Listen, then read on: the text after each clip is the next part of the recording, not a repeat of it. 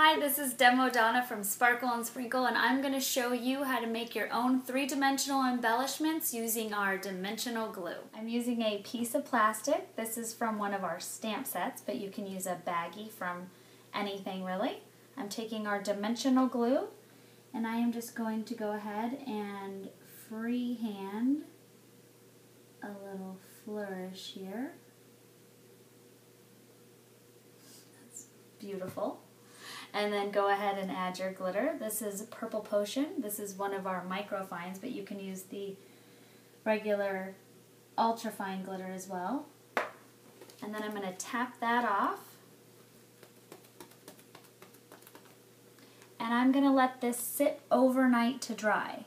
Now you know your glue is dry and it's ready to peel off because on the back it won't be white anymore. It will be the color of the glitter.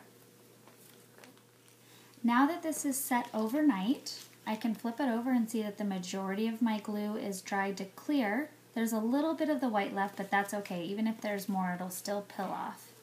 So I'm just gonna peel that up.